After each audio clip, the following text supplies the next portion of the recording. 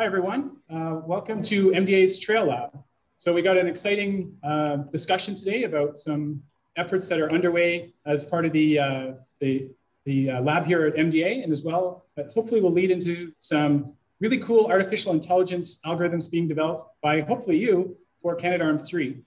So I'm joined here by a number of different panelists, and I'm going to start off by introducing Daniel Gaudreau. He's the CSA Software and Avionics Lead, and he's going to tell us a little bit about the Gateway program. Daniel? Thank you, Cam. Yeah, I'm going to quickly go over a description of the Cislunar Gateway, which is the technological environment in which AI-enabled technologies will be deployed, including Canadarm3. So next slide, please. The Gateway has been proposed in 2017 by NASA as an outpost for orbiting the moon that will provide vital support for a sustainable long-term human return to the moon, as well as a staging point for deep space exploration. It's a critical component of the NASA's Artemis program that you may have heard about. The Gateway will also be a science lab, a test bed for new technologies, a rendezvous location for exploration of the surface of the moon, a mission center for operations on the moon that includes human and rover missions. And one day it will be a stepping stone for trips to Mars. Next slide, please. What does the Gateway look like? Well, it looks, on the long term, it will look like this. So if you click the next slide, yeah. So we are looking at all the different modules that constitute the Gateway. The ones that are labeled in yellow will be put together first. And the other modules labeled with white, red, and blue will come later on in the sustaining phase. And you can see in red the Canada contribution to the Gateway, which is the Canadarm3 that we also call GERS internally for Gateway External Robotic System. Next slide, please.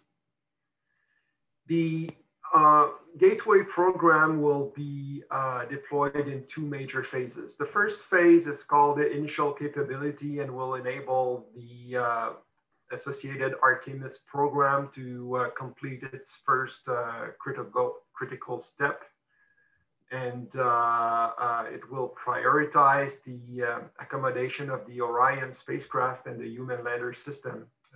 They will dock to permanent PPE for power and propulsion element and the habitation and logistic outpost called HALO as well. Phase 2 is the sustaining capability where contributions from the other international partners will be added, including Canada's Gateway External Robotic System to fully support crewed and autonomous operation.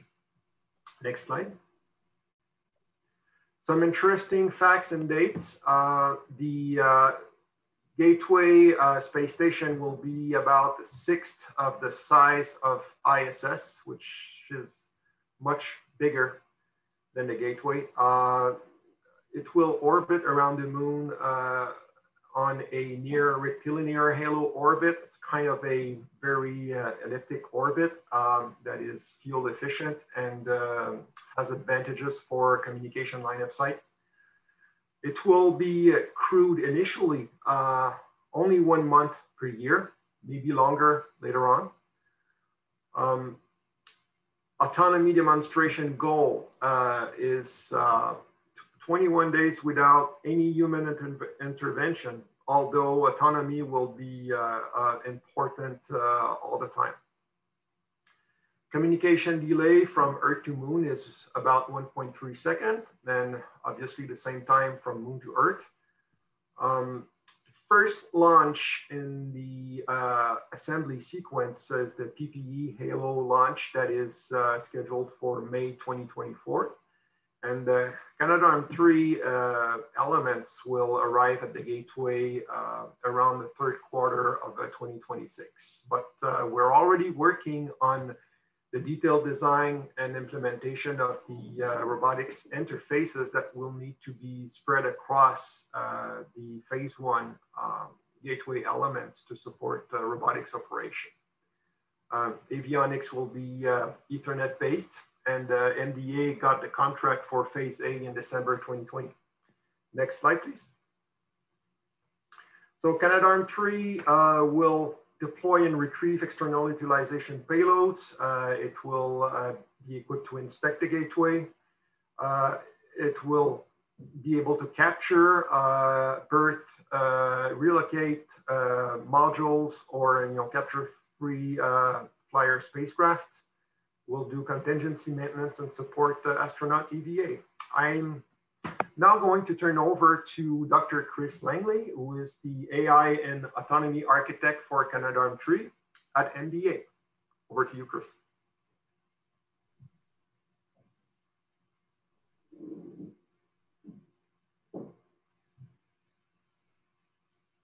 We don't hear you, Chris.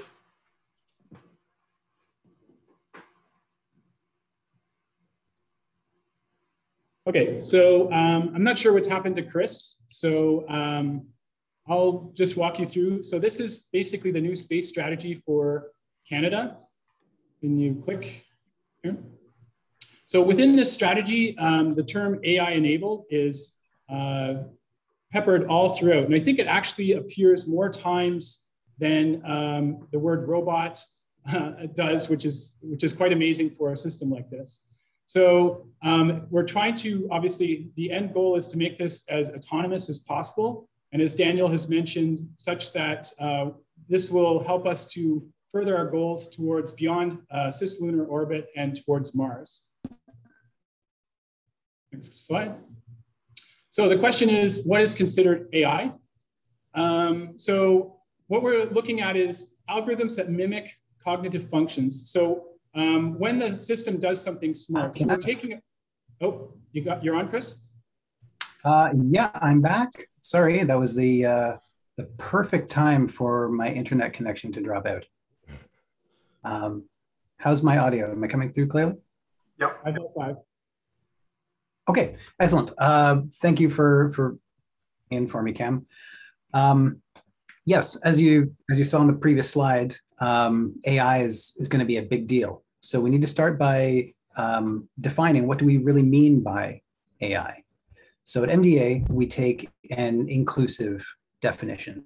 Anything where a machine is doing a cognitive or perceptual type decision-making function that we would normally associate with the human mind, we call that AI. And there's a few reasons for that. The first is that as systems engineers, we don't want to presuppose a solution. We want to use machine learning where machine learning is appropriate, and we want to use other algorithms where they are better. Sorry, is somebody trying to get my attention, or is it just feedback? Nope, just continue. Okay, sorry, thanks. The second, and something that you may have experienced in your own work, is that once a problem in AI is solved, it's no longer considered part of AI, which is really doing a disservice to the work that went into creating that solution. And third, it's a very clear way to differentiate Canada from its predecessors and highlight a lot of the innovative work that is going on. There's innovations going on in every domain, mechanical, electrical, software for the Canadarm3, but this is a particularly interesting nugget. In terms of comparing it to its predecessors and seeing what's new, we want to take a look at how do we do things today. This slide shows 2 images from the robotics control rooms that exist at the CSA headquarters in Saint-Hubert. On the left, we have the robotics officer who is actively controlling the Canadarm2 and Dexter. And as you can see, she has access to all of the live downlinked videos. There's a lot of alphanumeric information being displayed. And she's issuing commands line by line from a pre-validated procedure, and then checking the responses of the on-orbit system.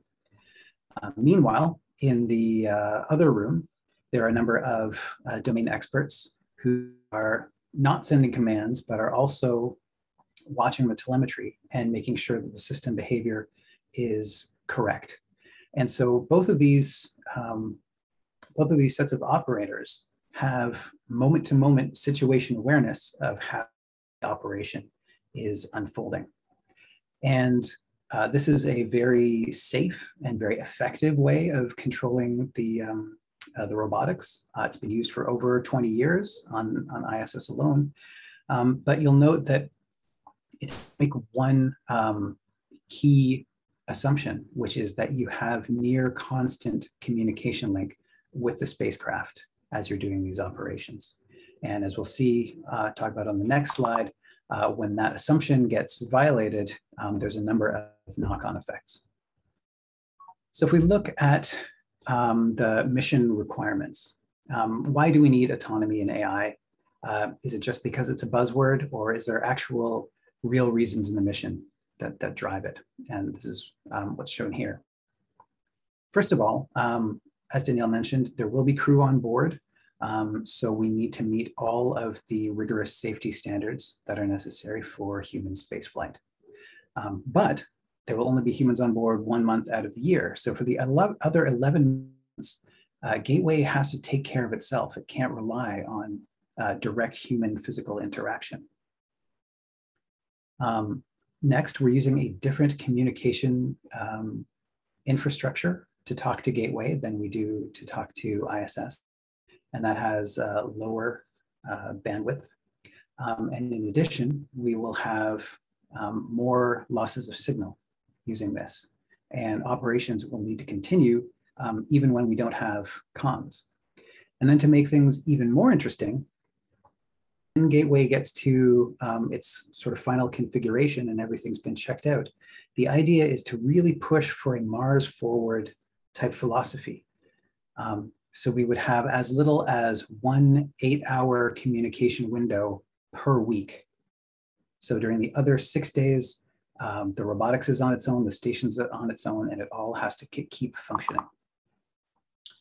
So this leads to a lot of interesting areas where AI can be applied. First, because we're operating during loss of signal, we need to have that autonomous execution capability and the ability to recover from any faults that happen as we're doing our execution. We also need to have systems to close the loop on board, perceptual systems. So as the Gateway flexes and changes with the thermal and pressure environment, where those robotic interfaces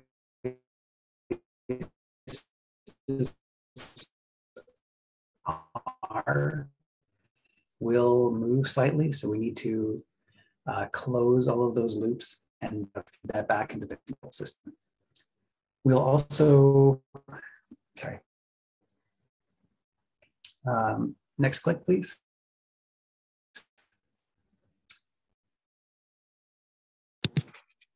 You might be just lagging a bit, Chris.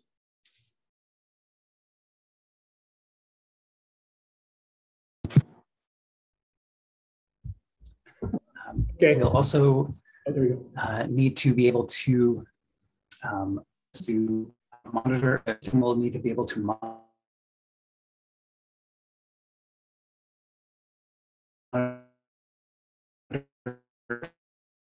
its own performance and tell when it's working properly. And finally, because we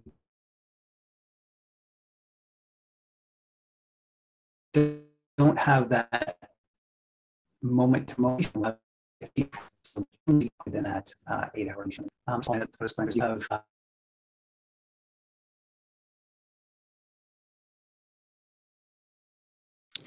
I think we might have lost Chris again. I think this is his last slide. Kieran, can you progress? Yes, that's my last slide.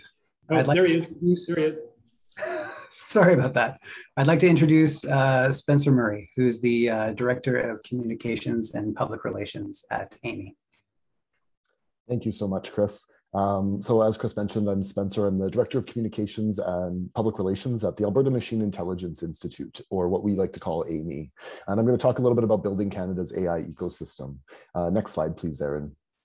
Amii is one of the 3 centers of excellence in the Pan-Canadian AI strategy, which was launched in March of 2017, really with the focus of attracting and retaining top academic talent here in the country in order to make Canada and set up the country as a world-leading destination for companies that are looking to invest in AI.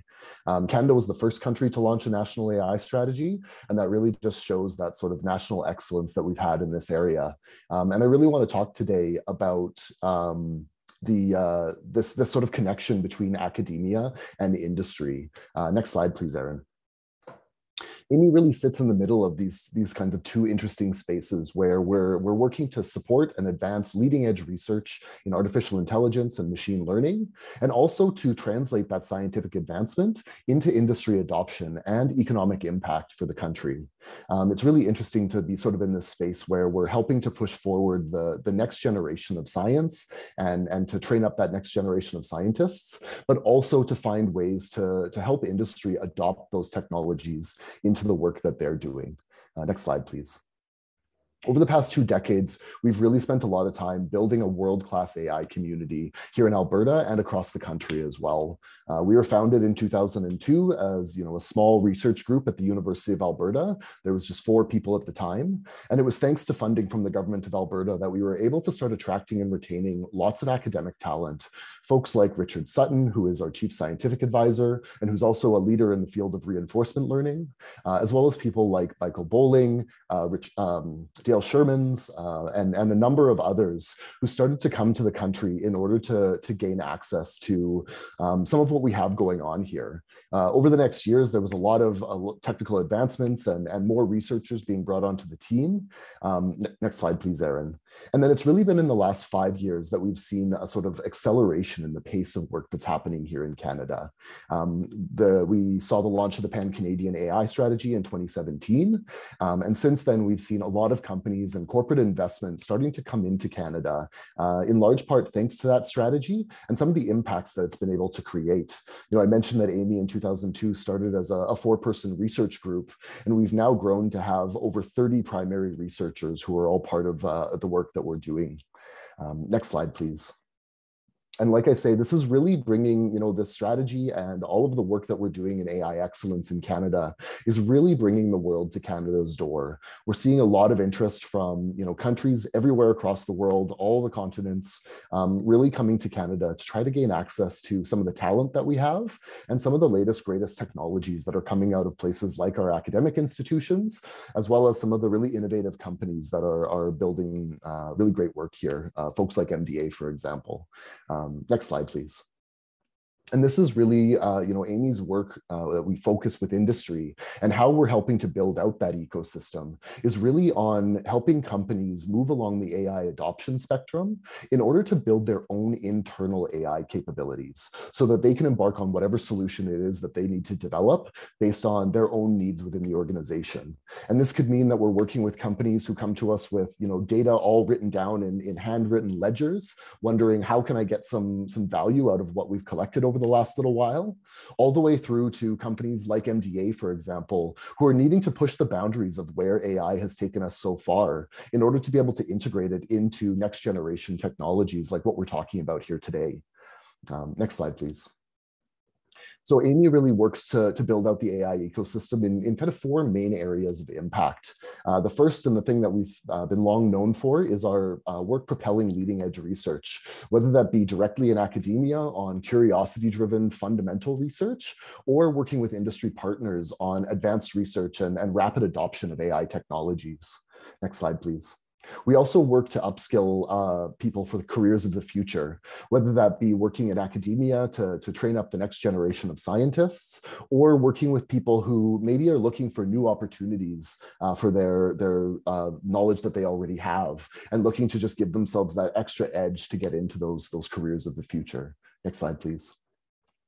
We also work with that talent in order to connect them to top companies, to make sure that everyone around the world really knows that Canada is the place to be if you want to access that next great AI talent, and if you want to start incorporating AI into your operations. This is really the place that you need to be to gain access to those resources that you need. Next slide, please. And the final piece of work that Amii does is really on building our industry capacity for AI. So this is really looking like helping them scope out projects and move forward their own AI initiatives with the support and guidance of Amii experts and researchers on our teams. Next slide. And that really brings us to sort of where we're at today with MDA. We're really excited about the launch of this data set that we're seeing. It's a difficult thing to get really high quality data from difficult to access environments. And so it's exciting for a lot of AI researchers who are part of Amii to be able to have access to this type of data set going forward. Next slide.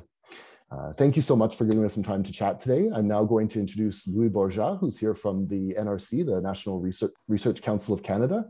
He's the Acting Director of Research and Development at the Digital Technologies Research Centre. Okay, thank you. So Spencer just gave an excellent in-depth view of how one key part of the AI ecosystem works. I wanted to take just a few minutes to give a slightly broader view of the Canadian AI ecosystem and of associated federal funding strategies and opportunities. And finally, give a few perspective on how this great data set that's being released today fits in all of it. So next slide, please. So there have been many attempts at illustrating the thriving AI Canadian ecosystem in one slide. I like this one very much as a way to illustrate both the depth and breadth of the Canadian AI environment. So our AI ecosystem does build on our strong academic hubs that host some of the great pioneer of AI, with certainly Amii at the core, but many other strong academic hubs across the country. It also builds on the numerous nonprofits and governments at all levels who fund and work at connecting those universities with incubators, accelerators, startups, investors, to create that extremely dynamic, but also very large and complex environment. The ecosystem is obviously a fundamental part in keeping Canadian innovators in industry competitive, as AI and analytics are now at the core of innovation in pretty much every domain. What I wanted to quickly show more specifically was some of the major pathways where the government of Canada is investing in AI, with a focus obviously on automation and AI applied to robotics, as this is important today. Next slide, please. So Spencer has already described in more detail the pan-Canadian AI strategy that Amii is a major part of, but that strategy led by Saifar, while absolutely central to the AI ecosystem, is actually a small part of the federal investment in AI. Another key part of this strategy is the innovation superclusters. So this is the image to the right. Those 5 innovation clusters are built around strategic teams, each of them individually funded at a level that's actually similar to the pan-Canadian AI strategy itself, with operation models that are different, but that also aim at connecting research and industry around those important challenges and involve many of the same players, including those present here today. So AI applied to robotics and automation is actually a key part of many of the superclusters.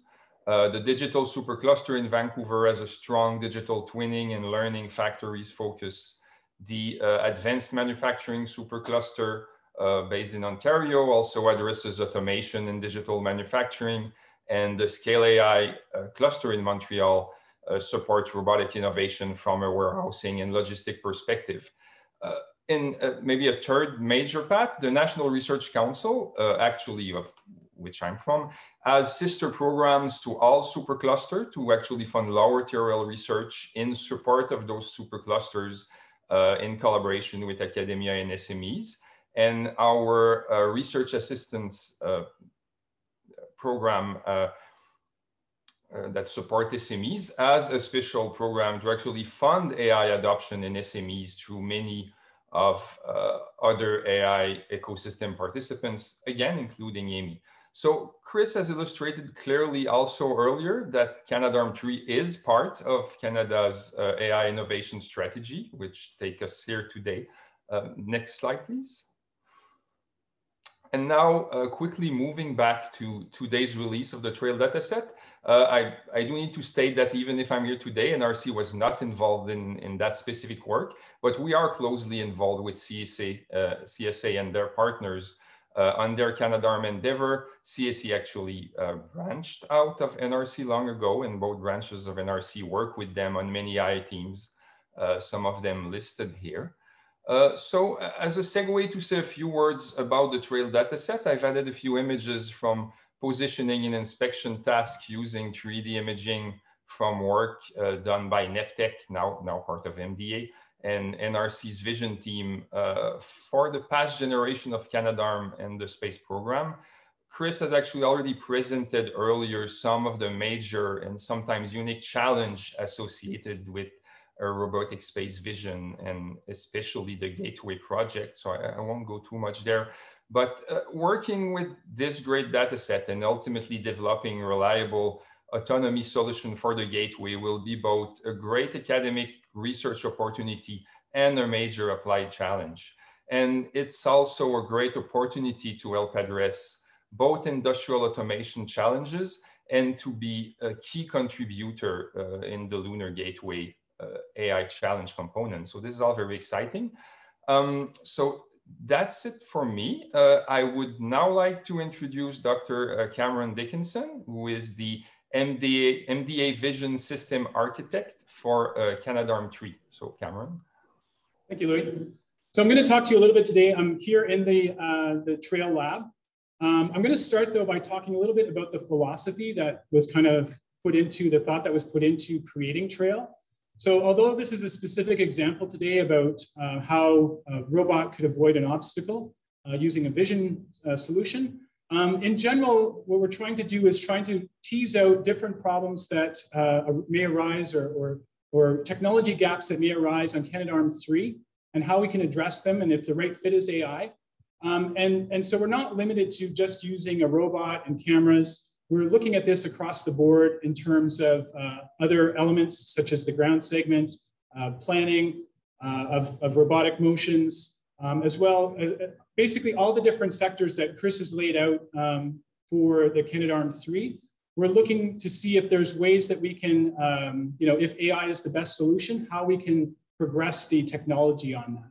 And this even extends beyond sort of the initial build and deployment of Canadarm3. We're looking way out into the future and ways that we can sort of build the AI ecosystem up and sort of around robotics and vision systems. So I'll give you a little bit of some of the specifics of this. This is what we hope is the first of several data sets. And this data set is focused on obstacle avoidance.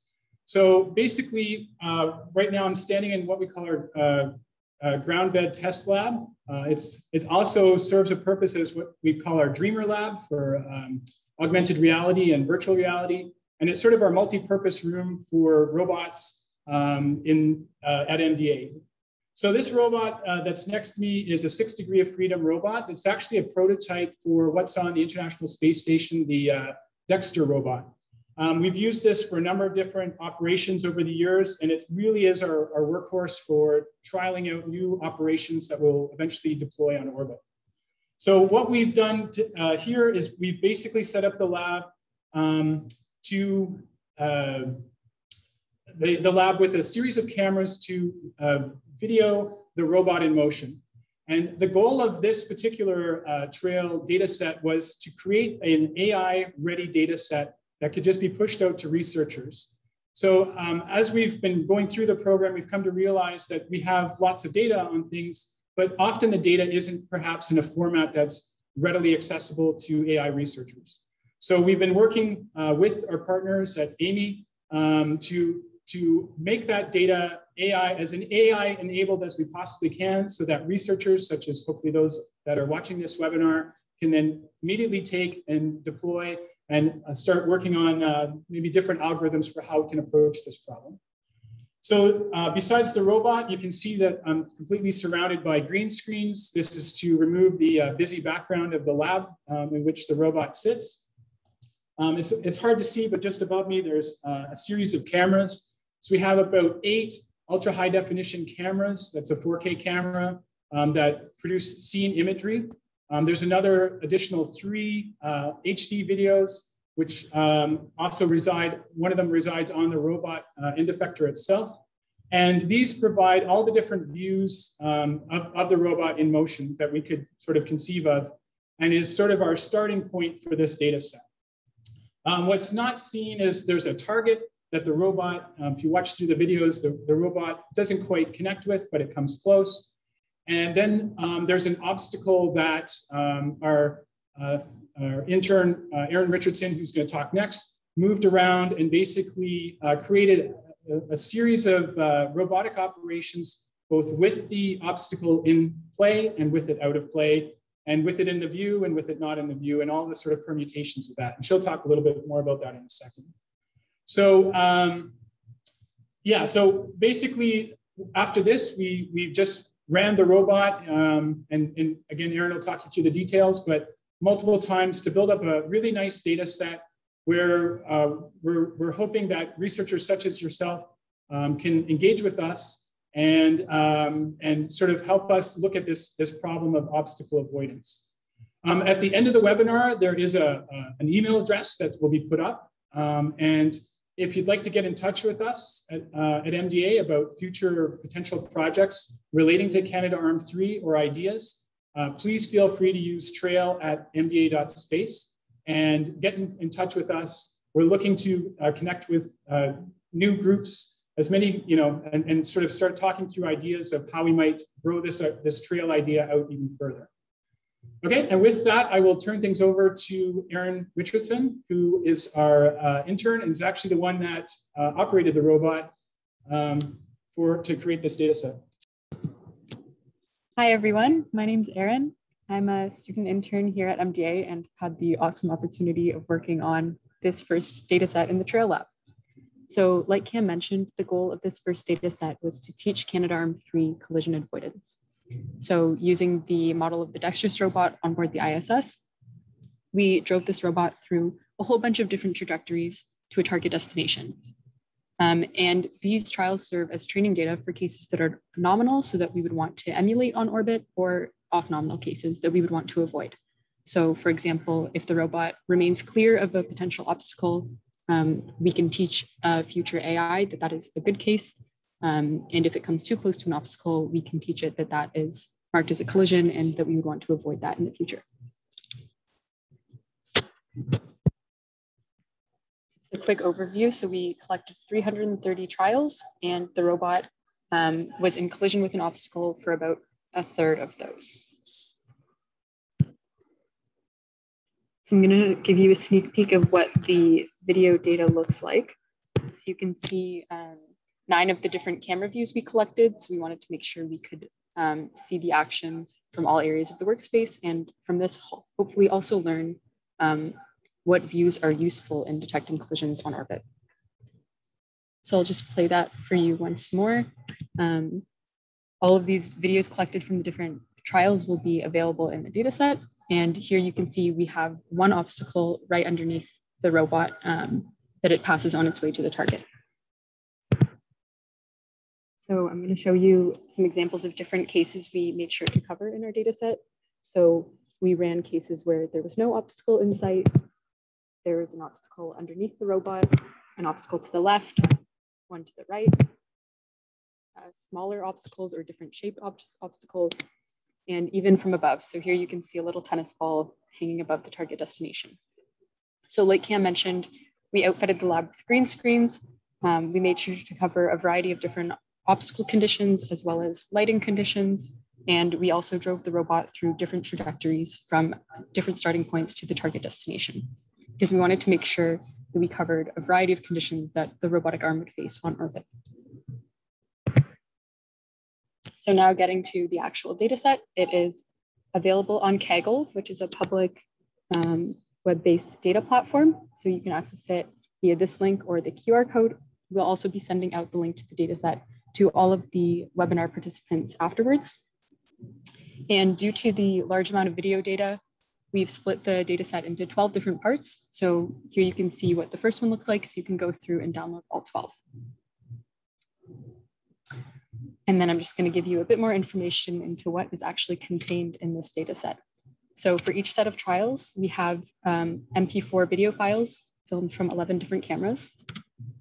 There's a MATLAB script that will parse each of those videos and save a PNG of each frame in a trial of interest.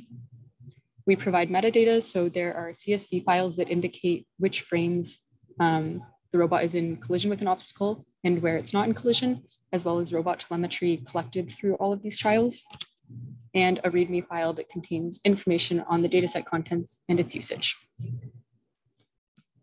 And one last thing is that Trail would love to hear from you. So whether now or when you start to work with the dataset, feel free to reach out at trail@mda.space.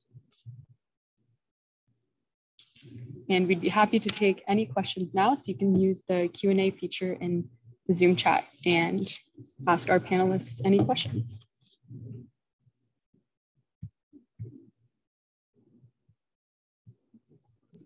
Okay, so our first question is, how would the space industry, MDA and others, look in the next 5 to 10 years? With NASA's Perseverance rover and Ingenuity doing wonders right now, is space industry up for disruption, like iPhone did for smartphone during 2006 to 7?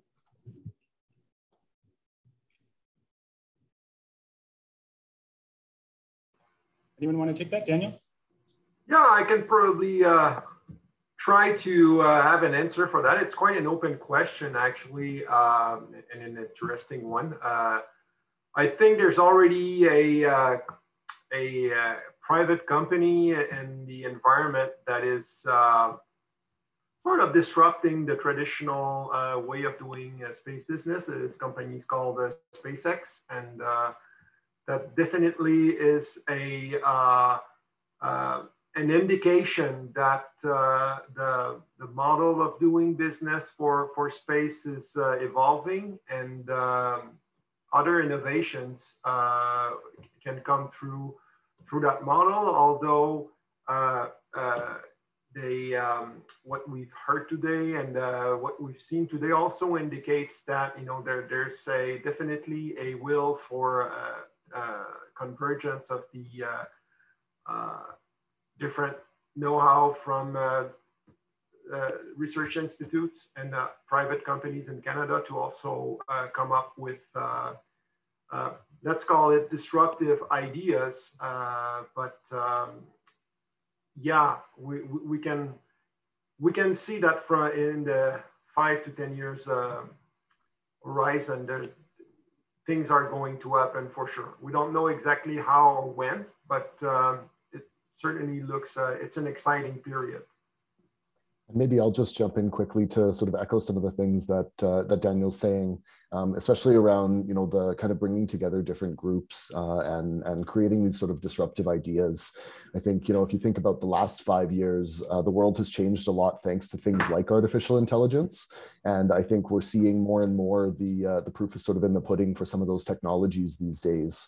And so there's a lot of really exciting work that can continue to happen. And I think there's lots of opportunities when it comes to thinking about problems in new ways, thanks to things like artificial intelligence. I just want to quickly mention that Canada is one of the countries that has a lot of expertise in an area called reinforcement learning, sort of an up and coming area of artificial intelligence, which has huge implications for this sort of work in terms of automation and decision control and support. So lots of disruption can be coming, but Canada can lead the way in a lot of those cases. Yeah, I should probably just add on to that one thing. That sort of, there's basically a technological limitation when you're sending hardware in space that sort of does not slow down, but kind of tempers the rate of new technology introduction. So it's basically the space environment, and the environment is a rough place for electronics, especially highly integrated microprocessors with super tiny transistors. They're really They're really sensitive to radiation, space radiation. So it does not invalidate the ideas, the disruptive ideas that are proposed per se, but it makes their implementation more gradual and more, we need to especially if human operators or a crew is involved, we also need to be super careful about how we implement these things so that we can ensure safety. So yeah, it's challenging. It's a real challenge. Okay, our next question is whether the data set can be applied to an urban situation, for example, avoiding vehicle collision on streets.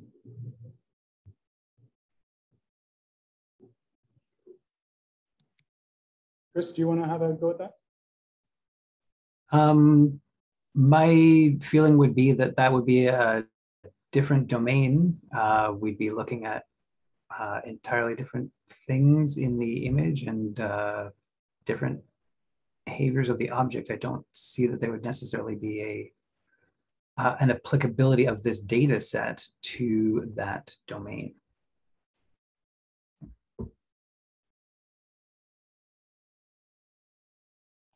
And I'd add that there are probably data sets more appropriate already existing for that problem.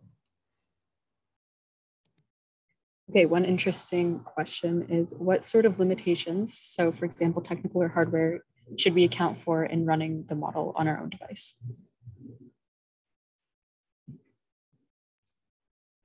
I can talk about that for a little bit. In terms of research, is be open, run it on the device that you think will give you interesting results and will lead to good research papers. As we start to think more about getting it into the Canadarm3 system, that's where the rubber's really going to hit the road, because like Daniel mentioned, environment is really key. All the processors need to be radiation tolerant. They also need low power in terms of their compute. So things like FPGAs have a good heritage of radiation hardening and use in deep space. People are starting to look at using GPUs in the space environment, but that's a little bit behind. So all this to say that a solution that works on a desktop may not quite fit into Canadarm3. It's the type of thing where we could start looking at, well, what are the effects of reducing the size of the model such that it fits on the processors that are on board. Anyone else want to add in on?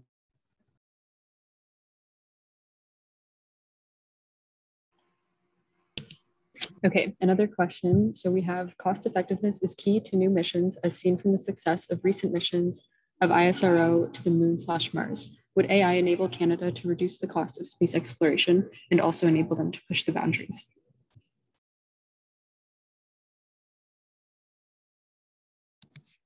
I can have a go at that one.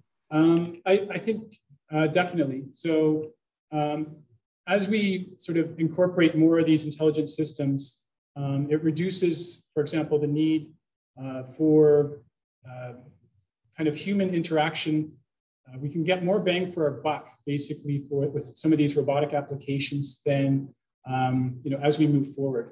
So as we do that, that will drive down the cost of performing this. It's not to remove astronauts, it's more probably to augment and to increase their capability, for example, with some of these situations, or where the environment is perhaps too hazardous.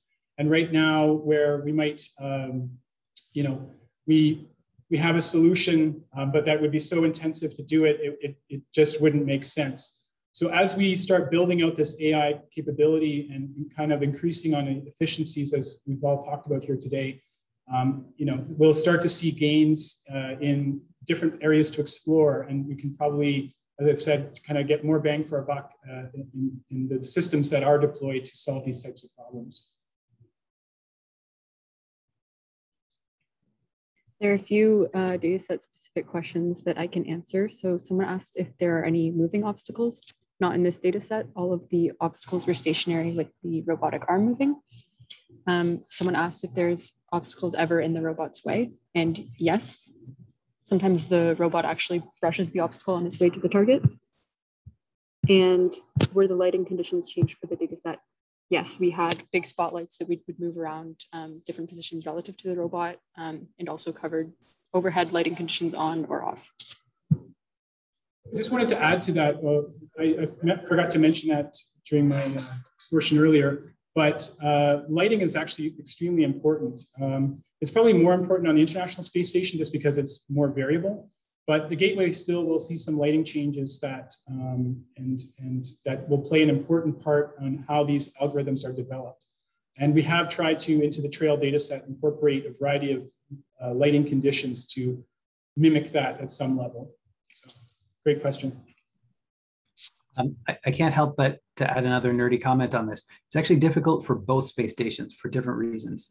ISS, the lighting conditions are constantly changing. So as you're doing a particular op, your shadows can be moving around, but it does give you the advantage that if you need to wait for an favorable lighting condition, you can always wait half an orbit or something and get to a good condition.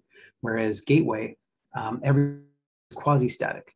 So if you find yourself in a good lighting condition on the day that your operation is great, if not, you are stuck. You have to do that op no matter what conditions you see at the time. So that's yeah, good point. Thank you. Could you tell us a little bit about the team working on this and whether there are opportunities for viewers to contribute or get involved? Yeah, so this is exactly what the goal of Trail is we want researchers, we want SMEs to reach out to us and to connect on the data set. And you know, depending on sort of what the best interaction is, we would try to move forward. It could just be a simple thing as downloading the data set if you're a researcher and deploying it. But if there's other technologies that you might have, perhaps as an SME that could contribute, then we'd definitely like to hear from you, and we'd like to, you know, have discussions about how we can, you know, look at using this data set in an intelligent way, not to be have a pun, but to use it to maximum effect for this type of problem. We're also, as I mentioned before, looking for both academic and industry, you know, groups to engage with us if they have thoughts on other elements of Canadarm3, where artificial intelligence could help solve some of the challenges or the technology gaps. And basically, you know, as I mentioned, we're hoping that this is not the first. We're hoping that this is the first of several data sets that we can deploy to address a number of different technology gaps or different issues on Gateway and Canadarm3.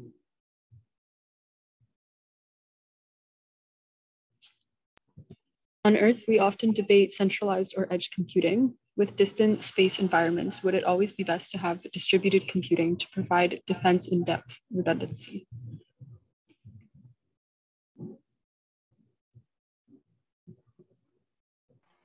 I think I can try to answer that. It's definitely a goal to have a redundancy on space computing assets, especially if the system is involved in safety related functions. So I would not call it distribution by default, but definitely redundancy in main controlling units. As redundancy in, I would say, no, sorry, not redundancy, but distribution, it's interesting because if we want to augment, if we're looking at augmenting traditional computing algorithms with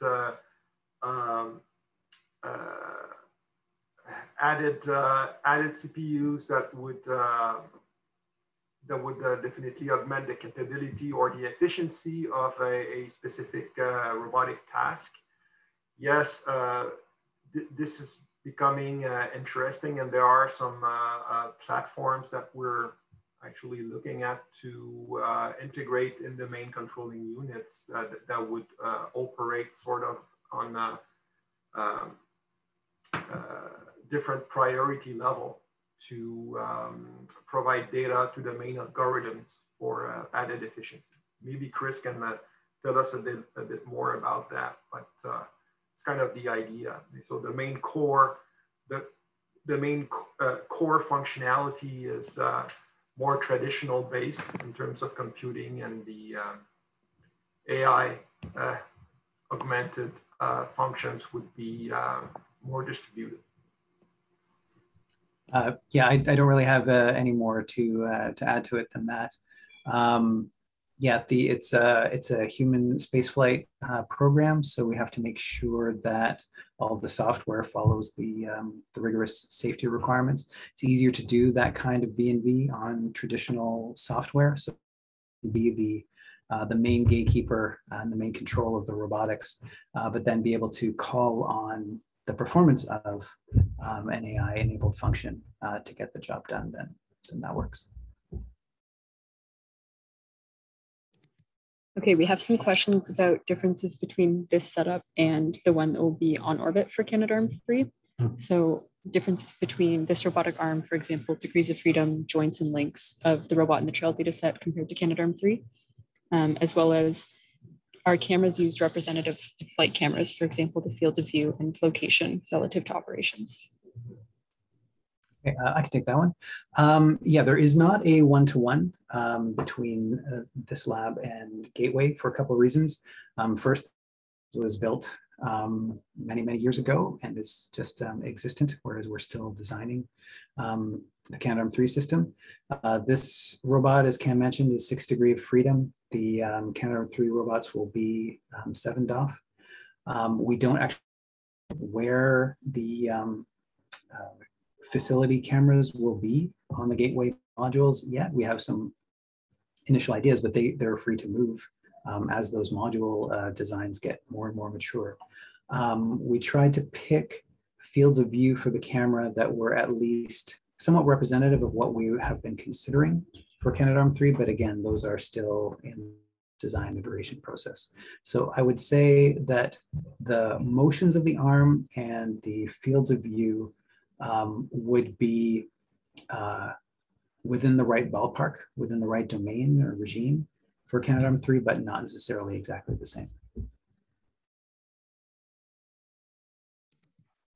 So someone is asking how the dataset compares to existing datasets for in situ navigation or control solutions, and if we can comment on the gap between simulation and reality and how we can address it in the long run.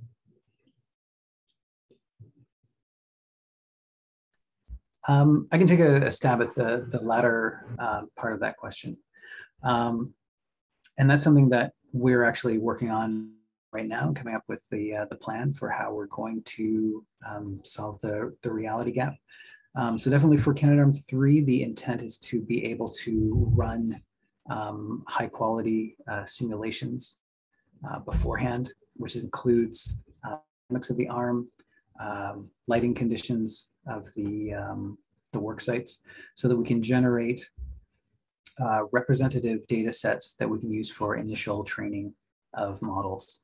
And then as we get more data from the hardware test beds, to be able to retune that and validate that simulation.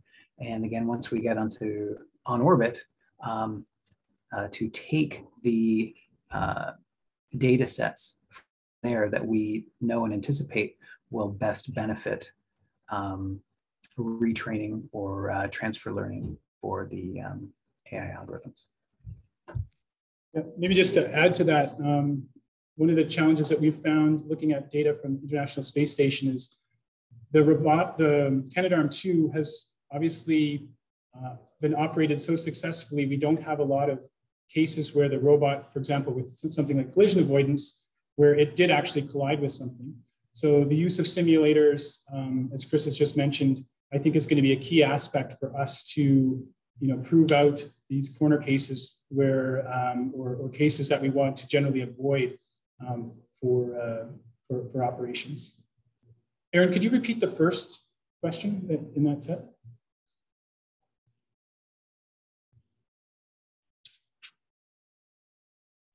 Let me just find the question. It was about how it compares to existing data sets for in situ navigation or control solutions. And they gave an example of speed from Stanford.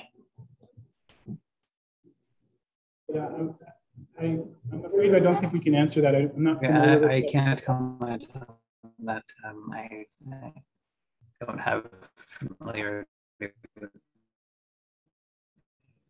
But if you do find an answer, please let us know. Another question is, have you selected any offline robot programming and commissioning 3D systems so far?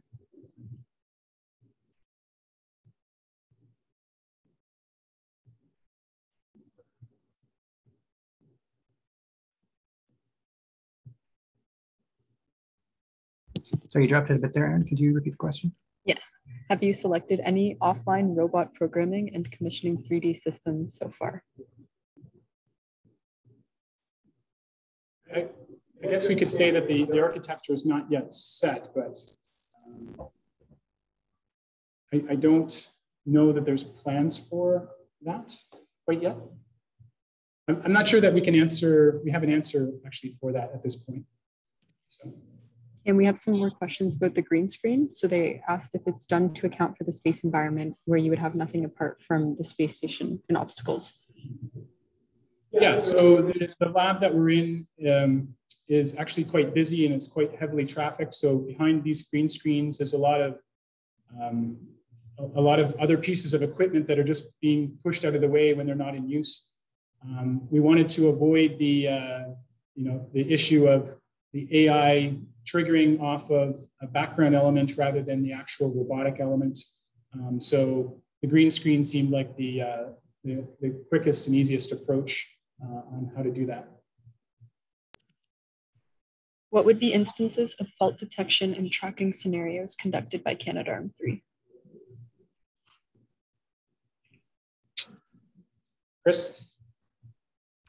Yeah, in terms of fault detection, so certainly it has to identify its own internal faults in terms of how the functioning of the system, if any of the components, say, fail to power up or something like that. It will need to be fault tolerant to the conditions that occur around it on the gateway. So like I mentioned, with different sunlighting conditions, the modules will bend and shift slightly. So you can't rely on purely your forward kinematics of your arm to get you to the contact interface that you're going to pick up. You have to do some kind of endpoint sensing to close that loop. And in terms of tracking, everything that's on the station that we are interacting with should be quasi-static, with the exception of free-flying vehicles. So for example, resupply vehicles, logistics modules, they'll come to a hover somewhere where the robot can reach them, and then we will actually actively track that, go in for a grasp, and secure it. So same thing that Canadarm2 does today under crew control, we will need to do in an autonomous way for Gateway.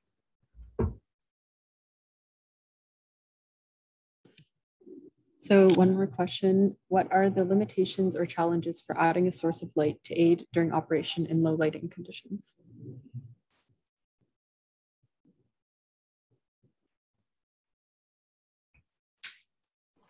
So for example, we're planning to have illuminators on the end effectors so that we can be able to turn on another source of light.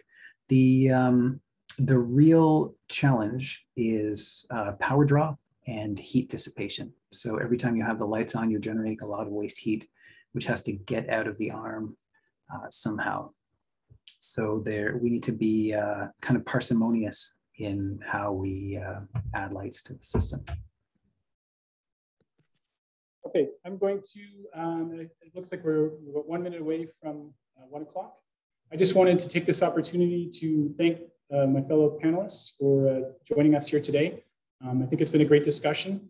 Again, I'll reiterate that if you'd like to reach out, trail@mda.space, just drop us a line. And thank you for joining today. I really appreciate everyone coming to check out our new and latest Trail Lab. Okay, with that, I will sign off. Have a good day. Thank you all. Bye-bye.